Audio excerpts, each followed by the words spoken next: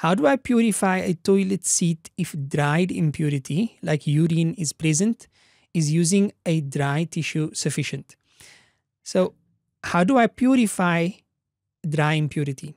Firstly, if you come across dry impurity, understand that based on the fact that it is dry, it is not going to transfer to something else if you touch it. So if there's dry impurity, so if there's a surface like a table or something of the sort, and there was urine on there and it wasn't washed, but it subsequently dried. If I touch that table with dry hands, so it's a dry table and dry hands is touching the dry table, there's going to be no transfer of najasa from the table to my hand.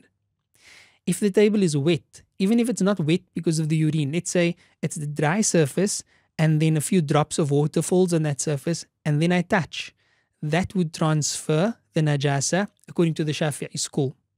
So if you get to a public restroom and you find that there's dry impurity, the best way under that circumstance, at least in my imagination, is to cover the seat with toilet paper because it's not going to transfer onto you.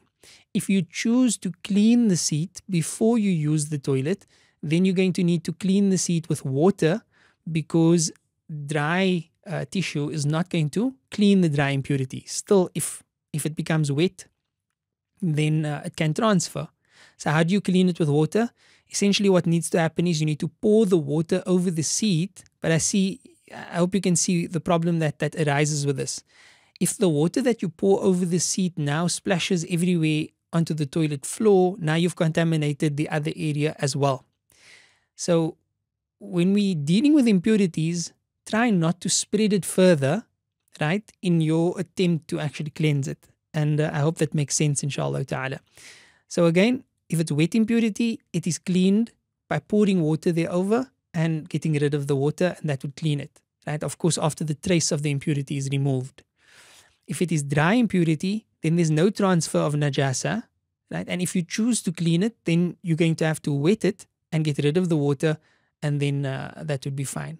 The best option is, if it's not going to affect you and it's dry, then just simply don't touch it or have something in between you and that. And if you do touch it, it doesn't transfer onto you because it's dry, and Allah knows best. La ilaha illallah Muhammad Rasulullah.